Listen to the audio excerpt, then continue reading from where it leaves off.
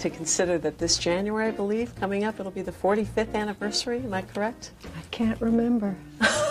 How romantic. I don't know. Do you remember? If you start counting, you're finished. You're washed up. In a business like this, it is so unusual to have relationships endure on any level, and to have a marriage like yours after all these years, you got to admit, pretty incredible.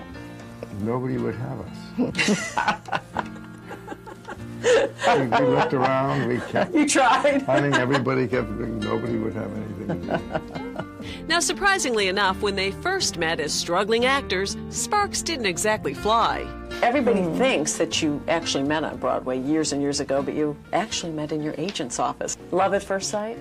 God. No. Oh, say what you really think, Joanne. How could you not? I mean... Well, because it was a hot August day, and I had been out making the rounds, and I was poor as a Job's turkey, and it was hot, and I was sweaty, and oh, you gavolt. In those days, you had to wear your high heels and your gloves and everything, you know. And I went into my agent's office because it had air conditioning, and I was sitting out talking to a friend of mine who was the receptionist. Right. And I was sitting out there, and what looked like an ad for an ice cream soda, there was Paul in a seersucker suit, which looked so pristine, and a shirt, no sweat, big blue eyes, lots of curly hair, and everything. And I thought, ugh, oh, that's disgusting. I love the look on his face. I don't think he loves the story.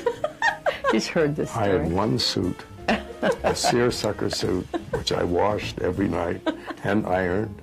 I had one blue shirt and a black knit tie and one pair of shoes. And lots of hair. That A was lot it. of hair. He's very good looking and very sexy and all of those things, but all that goes out the window finally, and what finally is left is if you can make somebody laugh, then that's very important. Keep her laughing. And he sure does keep me laughing, so. Hopeless.